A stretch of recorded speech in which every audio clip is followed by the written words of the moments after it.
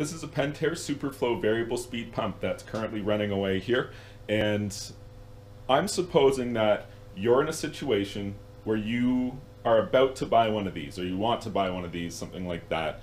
But there could be a question, a technical challenge, something that you don't know if the pump comes with or not, and you just want some clarity so that you can make an informed purchase decision. And that's what this video is. I'm just going to try to cover a couple of the basics about this pump so you have a good idea what you can anticipate. So first of all, let's just take a look here. This pump does run at 120 volts or 240 volts. You just supply it with that voltage, it knows what to do with it. So that's the first thing to know, because most of the pool pumps on the market in this class of pump in particular are 240 volts only. They do not have a 120 volt option. So that could definitely be a question that you might have, because you might have one or the other, or you're looking for one in particular and you're just not sure from the documentation. Now you know. Okay, so another thing that we could look at here, the inlet and the outlet. So I've got two different examples plumbed in here.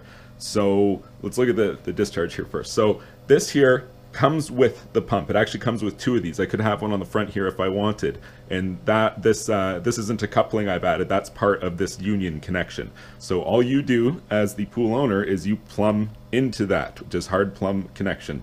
On the front here, because I sometimes change out this manifold to a 2-inch manifold, in this particular instance I don't have the union connection like they provided. So what I did is I just utilized an 1.5-inch male adapter with some Teflon tape and sent it on in there, and that works. These threads on the outside here, that is not a standard thread like you'd use for a 2-inch female adapter. PVC female adapter would not thread onto that, so that could be another question that you have. That thread in particular is made for these Pentair unions that it comes with. But as I said, it does have that interior thread that you can utilize if you just want to have a direct connection like that. That could be another question. Here, let's take a look. Often people have questions about, you know, you're trying to replace your existing pump, and back up a bit. You're replacing your existing pump, but you don't really want to have to do a lot of surgery to the plumbing installation. You know, if you have a hard plumb system, then you might, you know, that might be a big challenge to you. To a pool plumber, that's no problem. You just can get in there, hack out the old stuff, glue in the new stuff, Bob's your uncle. But for a lot of pool owners, they don't want to get into that. So something that you need to know is, for example, how high is this? Is this similar to what your existing pump is? Because sometimes they can be quite different. So let's take a look at that number right now. First, we'll look at what would be the interior fit if you use the male adapter like I've got here.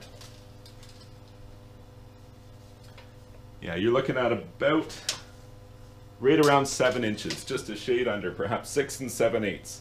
And that's the height of the inlet there. If you utilize the Pentair union that it comes with, it's right around 6.5 inches. So that's the suction side height. Let's look at the discharge side height. So it's right around 13,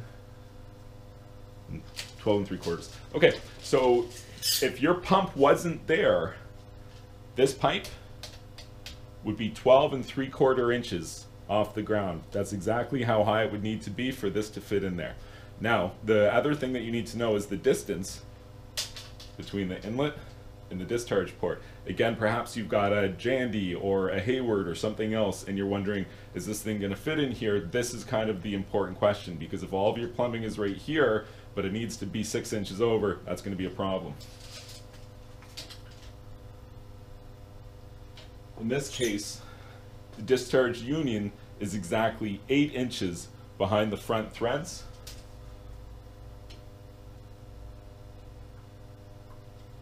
which puts your pipe about 8 1/4 inches out of the front face of the pump. So that's the power that it uses, 240 volts or 120 volts.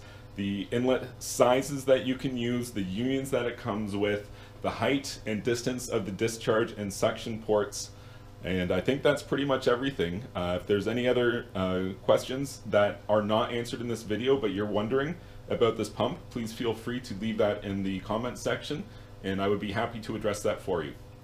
If you found this information helpful, please be sure to like this video and subscribe to my YouTube channel. And you can check out my website, swimmingpoolsteve.com.